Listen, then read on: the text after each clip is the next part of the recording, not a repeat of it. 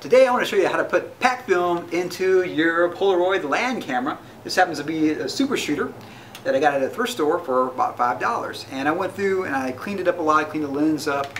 I went through the back and made sure all the rollers were nice and clean, because that's how, when you pull out the Packfilm, it makes the chemicals, and that basically is the processing part of it. So these rollers need to be make sure they're nice and clean and they can roll and everything like that. So this one actually came with an older, this is basically the canister that you would put into it, this particular one, like that. And when I got it, I wasn't sure if it worked because the shutter didn't open up. Now if you look, you see the shutter there? And if I put it this way, I bet you can for sure. Can you see that shutter there? Yeah. So without the batteries, it doesn't open up because it has an electric shutter to it. And the good thing about this particular camera here, it doesn't have some weird batteries. It actually uses AA batteries. So you hit the little open button and you put the batteries in there, like so. Just put them in there, and it actually shows you the diagram, exactly how to put them in there. And then you just close it up, like that, and just pull down to open it up. And then, yeah. So, go ahead and put fresh batteries in there, because once you got film in there, you know, if the electric shutter dies, and you're not going to be able to take any photos. So then you can check it, like I did, to make sure it works before you buy film.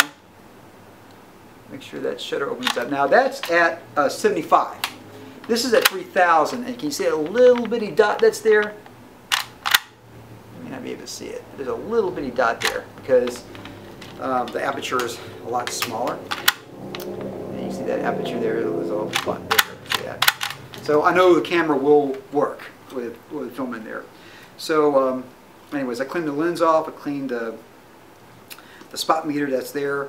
And this one here, as a focus, has infinity, I guess past 30 feet, and then it has 3.5 feet is the closest. And I actually bought a tape measurer, so when I focus, this is going to help me know exactly how far away. And again, this Packfilm isn't very sharp. I mean, you're not going to get the high detail that you would, you know, with any camera that you have today. But again, it's something that's kind of cool and retro. And I have some friends that are shooting in this, and I happened to see this at a thrift store. I thought, well, you know, why not? This film here is about $8, $8 to $9. It fluctuates. And this is the color film. Apparently there's black and white film that they're not making right now. You can still find it. That's about 20. And those, the black and white photos are amazing. They look amazingly sharp and everything. So let's go through and load this film. And here, again, the rollers are here. If I want to take it off, kind of just hit this little area here and pull these little tabs. I'll kind of go like this to make them out. And that way, they basically recommend for you to wipe them down every time you're going to use them to make them nice, sure, and clean. At the ends, this was a used one. It's been there for a while.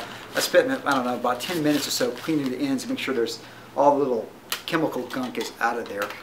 And then you just put that back in there, and you'll be ready to shoot some film. So let's go and load the film now. Okay, so open up the Packfilm. Pretty much like any other box. And it's nice and protected. Don't press the middle of it, because that's might have the dye go and then ruin your film, and that's not good. There's a little area there that you use to open up the film.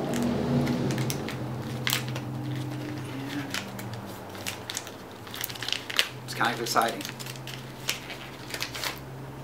Okay, so here's the film.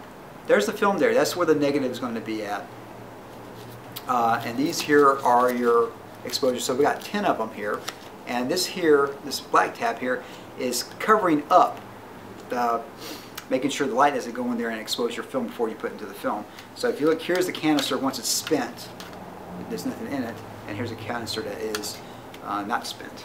So the most important thing is make sure you have these tabs on the outside as you put the film into it, and then it just brings each one by one like that out.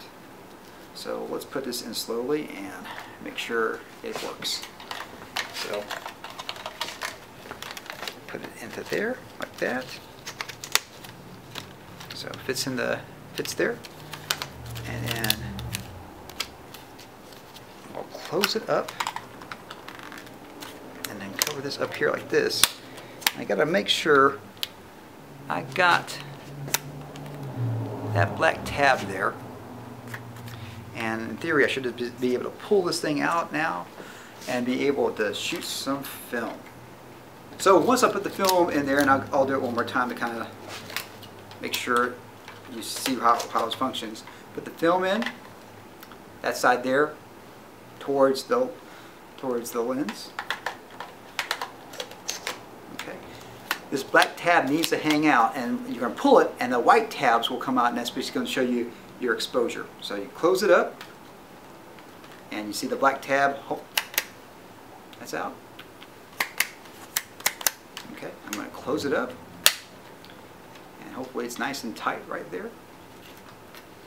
All right, and then I got a little holder here, so I can hold this as I pull, and apparently a nice steady pull is going to help it work out. So let's just pull this thing, and now the film is ready to expose. And if you look there, it has a number 1. I know it's a little hard to see, but it says 1 right there.